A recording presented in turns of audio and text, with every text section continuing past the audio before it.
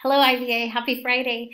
Okay, it's my job to give you some announcements this week. And first announcement is that Jade, I said that you could do announcements with me, but then I had to do announcements later, so I'm sorry I missed you. I'll get you next week. Okay, we are in the season of the annual family fund. That's the first thing right here, but we'll talk about that in a moment. This Friday opens the high school choice for 8th graders. So you want to log into your parent view and start thinking about those choices.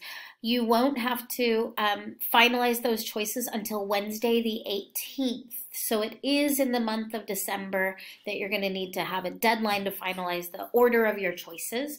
Mr. Michele is brilliant in helping people figure things out, also talk about it in advisory. Next Tuesday night is our very first choice night for 5th grade families interested in coming to IVA. So we'll have a December and a January and a February student info night, all for interested families. And the first one is next Tuesday nights from 6:30 to 8. It's here at IVA, so if you have any siblings, they can come to that. Also, we have weekly tours. If you know anybody interested in IVA, tell them to come on Tuesday. Application window opens. They have to apply between December and March in order to get into our lottery. Friday the 13th is our dance. It's a winter cozy pajama dance. Tickets are on sale after school today if it's not too rainy, and they'll be on sale also at the dance at 6:30 to 8:30 p.m. More about that next week. But it's the dance. And then, okay, so we have next week with the dance on Friday, and the week after that is our final week before winter break, and that is an entire week of cozy free dress. An entire week, the 16th through 20th, you be cozy.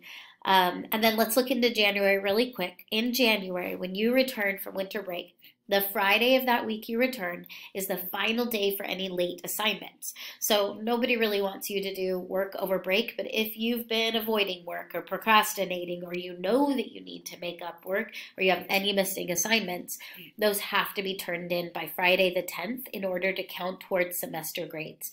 The very last day of the semester, I think, is the Thursday the 24th. I'm trying to clarify whether the Faculty Academy is on that Friday of January, or if it's on the following Monday. I think it's on the Friday.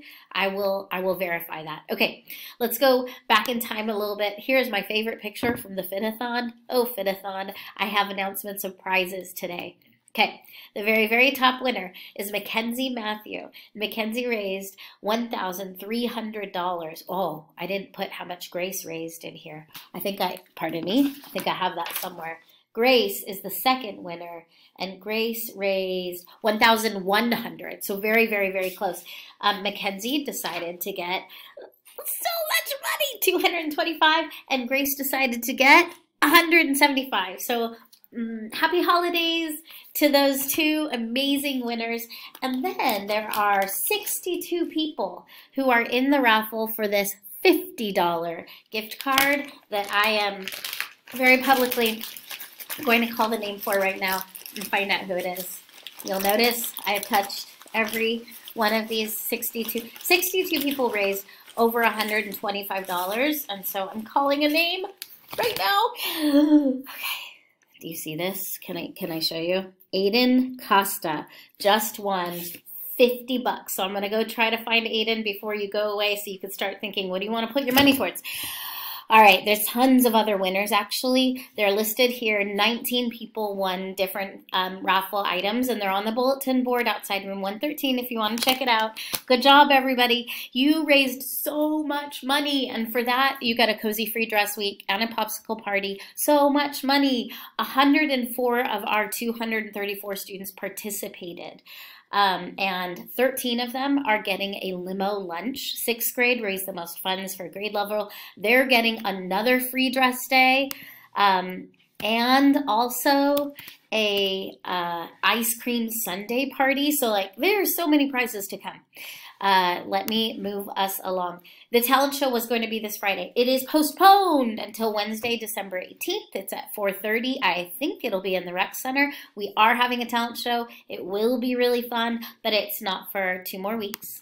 And then the Friday we return from break. I just wanted to say again, it's the final late work collection day for the semester. Talk to your teachers about what that means and what you can work on.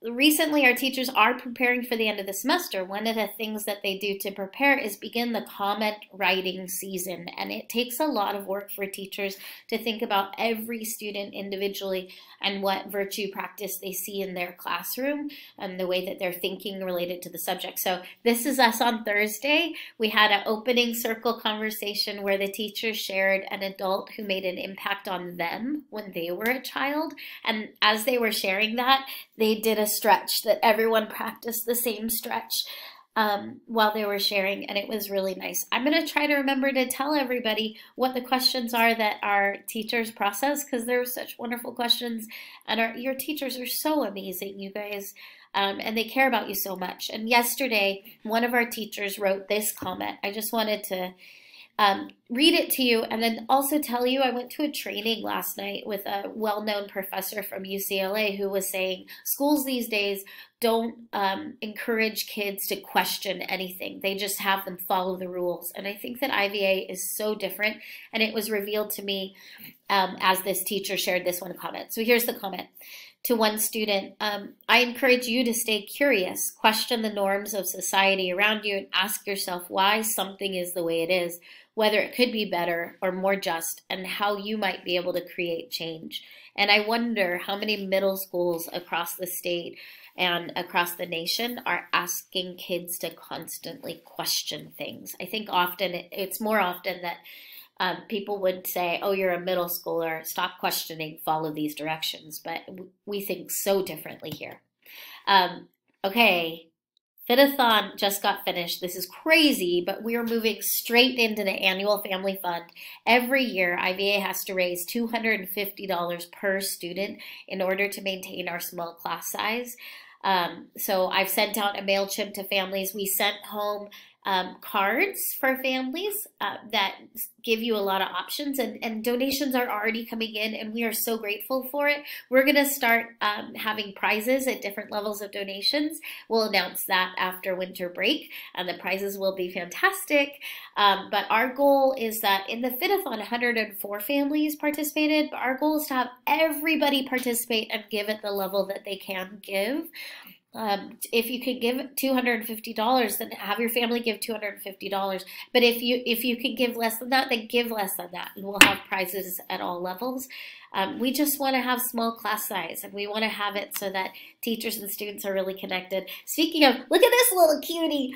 I bet you guys know who this is. This is one of our students.